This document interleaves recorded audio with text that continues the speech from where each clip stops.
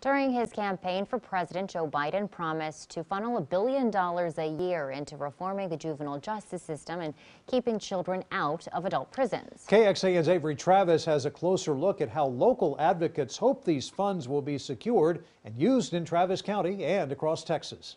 After you've been through the system, after you've been through a lot of trauma, a lot of times people give up, especially at that age. Nick Hollins knows that firsthand after spending time behind bars as a teen. It was a very traumatic experience. He says a mentor made all the difference, helping get him access to technology and a job. Now he uses those tech and data skills every day to fight for social and racial equality through policy changes with the Austin-based nonprofit Measure. He's been keeping his eye on a campaign promise by President-elect Joe Biden, a grant program to find mentors, repurpose youth prisons, and move towards community-based alternatives. The environment matters, especially when you're going to school.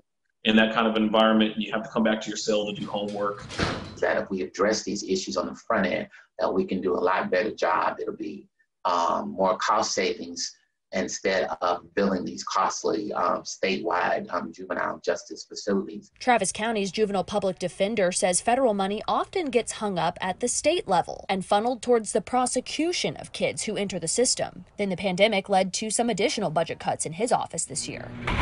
Just last week, the U.S. Office of Juvenile Justice and Delinquency Prevention doled out more than $220 million, the largest portion going towards mentoring programs for these kids, but less than 1% will go towards their legal defense. I know I'm going to be one that's going to do everything I can to make sure there's a follow through and that we can get some of those monies down all the way here to our local level.